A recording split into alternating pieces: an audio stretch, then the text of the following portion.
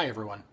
The YouTube and Google Plus user that goes by the name of GeoAngle, who I'm sure some of you are familiar with, and I will refer to in this video as George because I'm a doctor-opper, has made an interesting observation in the comments section of one of my recent videos. And I thought it was something interesting. It's a topic that I've actually been wanting to talk about, and he made a great observation there.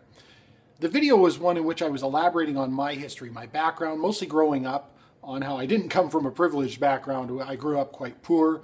We had no electricity, no running water in the house. We had an outhouse. We had a root cellar for a number of years. And then finally, we got the technological advancement of a propane fridge, etc., etc. And the fact that I was the ridiculed and bullied kid in school. I wasn't just one of, I was the kid that everyone picked on. And I think it was mostly because I was sort of labeled as different when I entered school because I wasn't able to be as clean and tidy as some of the other kids, and I didn't come in right at the kindergarten level as most of them did that grew up in that area. We moved to that area. I came in grade 2, I think it was, partway through grade 2, and that's always a dangerous way to enter school when you're coming from outside.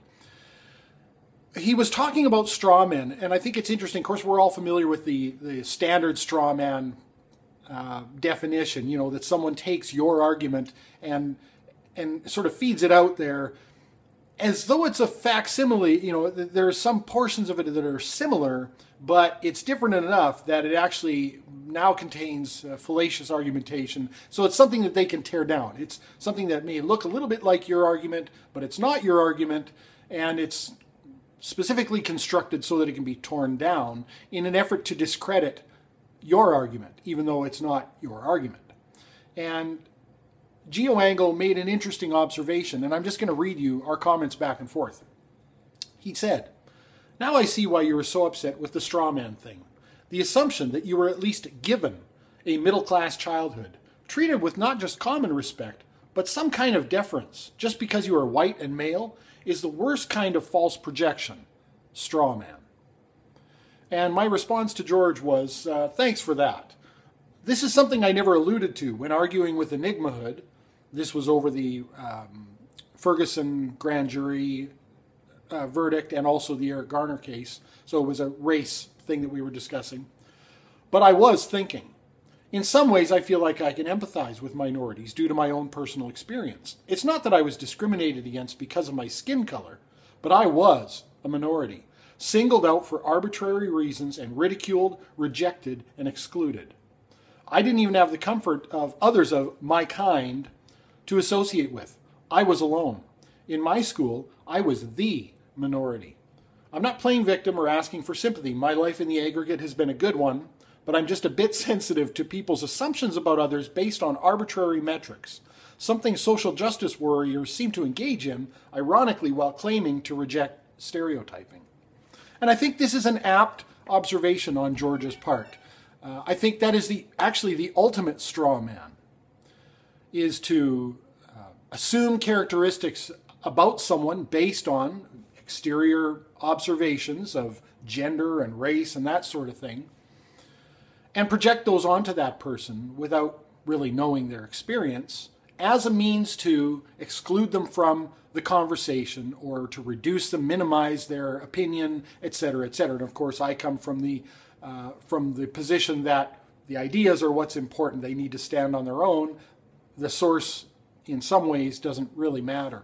And this is something that's done. I've seen it done in the Occupy Wall Street, you know, with the progressive stack, that if you are of some sort of a privileged background, that you need to step up and step back. Step up, of course, meaning take a hit, you know, be honorable here, and step back. And right, the progressive stack means if you're from privilege, that you should close your mouths. And of course, they've even actually expressed who should step up and step back. And those are guys like this guy, white males, because white male equals privilege. It equals a lot of other things too, which these are assumptions that you can't actually make. You don't know my life experience, lived experience, and it's interesting too because this is something that people who want to empower other people who may have been traditionally oppressed will empower them by saying, speak your truth. And what is your lived experience, right?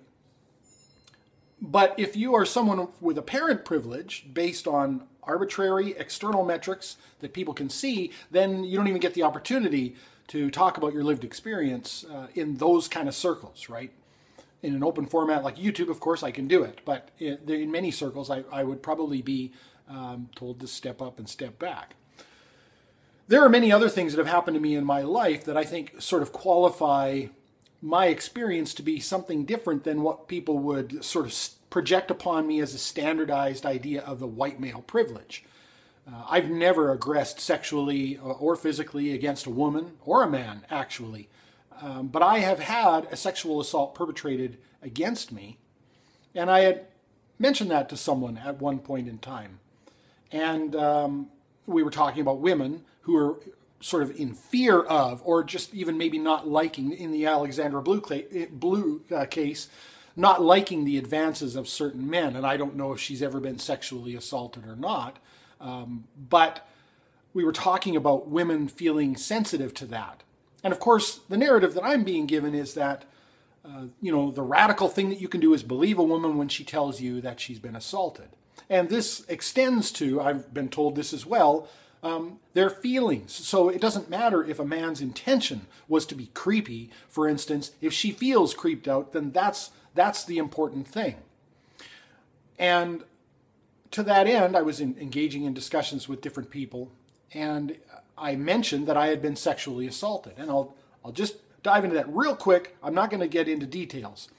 I say sexually assaulted and not raped because it wasn't invasive enough, I don't think, to be considered rape, and I am not interested in diluting real rape victims who have a much more traumatic and probably invasive and threatening experience than what I have had. However, I can appreciate when people say that sexual assault and rape are not about sex, that they're about power and control, because that's exactly what happened to me. I was about 14. I was attacked by a couple of girls that were roughly 2 years older than myself. At that age, they can be much larger and stronger than the male counterpart, of course, given puberty and how people develop. And it was a very forceful situation. It was sexual in nature, and it was meant to be humiliating, and it was extremely humiliating, and I was powerless to do anything about it. They simply overpowered me. And so I can appreciate that. And I mentioned that to this person, and she said, well, it's still different for women. You are larger and much less likely to be intimidated. Now, intimidation, of course, is something where based on, that's an internal thing, right? A person could be intimidating to a vast array of people, and all of those people, probably to a man or woman, would react differently to that intimidation, right? Intimidation is based on internal calculations that people make, right? It's based on, I've got some things that are not really in my favor when it comes to being intimidated. First of all, I was intimidated grade 2 through 12, pretty much. I entered adulthood as a fairly introverted person. I wasn't introverted with my family and friends, but I hated dealing with the public. I hated going to a bank and making a bank deposit. It felt extremely uncomfortable to me. I always felt like I was waiting for the other shoe to drop. I always felt like I was being disapproved of. Add to that, of course, the sexual assault that I was victim of. Also, as I mentioned, I've never aggressed against a woman, but I have had the accusations made against me that I had done so. This event never occurred. Luckily, it never made it beyond the threat of that. I was able to convince this person not to go through with any formal charges, and it took a lot of reasoning with this person. The event never occurred. It was admitted to have never occurred, and it was admitted that this was a revenge play, that this person was just very, very angry and hurt by me. It was a breakup, and they were going to level this charge at me, which they knew was completely unfounded. And add to that, my wife and I were attacked while traveling abroad, and it was one of these things where it was pretty violent and pretty brutal and out of nowhere. It came from behind. And they hit me. It was one of these deals where I think they thought, take out the male, because he's going to be there to defend, and then grab the purse of the female. She'll be easier to deal with. And so somebody came behind me, and they full force, I think, came at me with a board and smacked me in the face with the board, and I almost went out. I could feel my knees buckle, and I went down. The stinging in my face, and I remember not being able to see properly. Obviously, it probably actually still, even hit my eyeball to some degree. The stinging was severe. In fact, I thought I'd been hit with a chemical. I thought it was a chemical burn. I was really worried for my long-term safety. Get hit by a board, you're going to recover from that probably. Some chemical burns can, they can melt your skin and the whole works, right? I could lose the sight in the eye. I was terrified. I felt my knees buckle, and there was something in me that just said, nope, you can't do that. And I swung around, and I got a pretty loud voice when I want to, if I'm going to yell. And I just yelled, hey! And I went at those guys. They both at that point were on my wife, and they were both grabbing at her purse. And I was able to scare them off. My wife's no slouch either. I think she could have probably actually defended herself. She wasn't about to let the purse go, and they were smaller actually than both of us. And yet, that colored our entire, that was day one. We had just landed, right? This, naive tourist deal. It colored our whole experience there. And it's colored a lot of our experience since then. We walk the dog every night, and there's quite often when a dark, shadowy figure is headed towards us, or when people are walking behind us, both of us are intimidated. Both of us are in fear. I've never felt that fear to that degree in those situations before. My wife certainly, she has to park her car a little far from work, and she walks to work, and she's aware of her surroundings. She's been carjacked as well, so that doesn't help. The long story short, of course, is that intimidation is not something that you can gauge externally.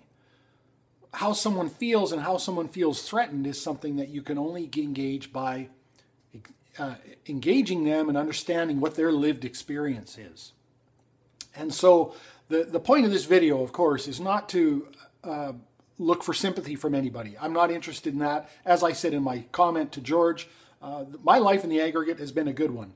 A lot of the adversity that I faced when I was growing up, I wouldn't change even if I could. Some things I'd change for sure.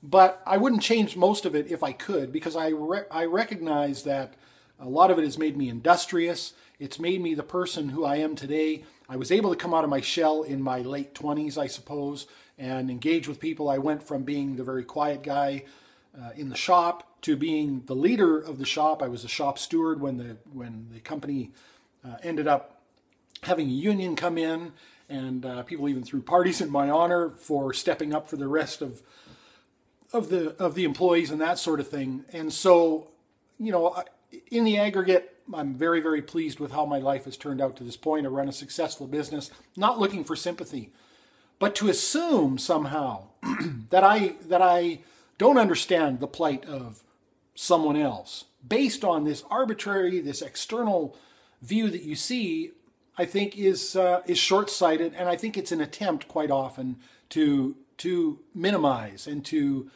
delegitimize people.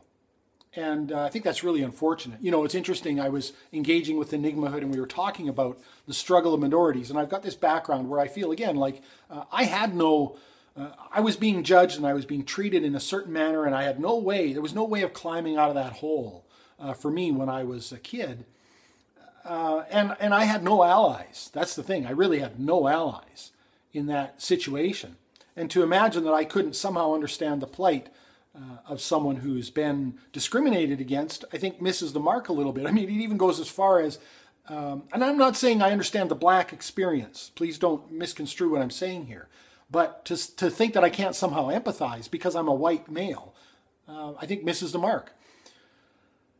To the extent that actually one of the main taunts that was leveled at me, ironically, was bush nigger. That's what I was called at school. I won't say, I was called something the bush nigger. I'm not going to say the first part because it actually has part of my last name in there. But that's what I was called in school. That was a common taunt.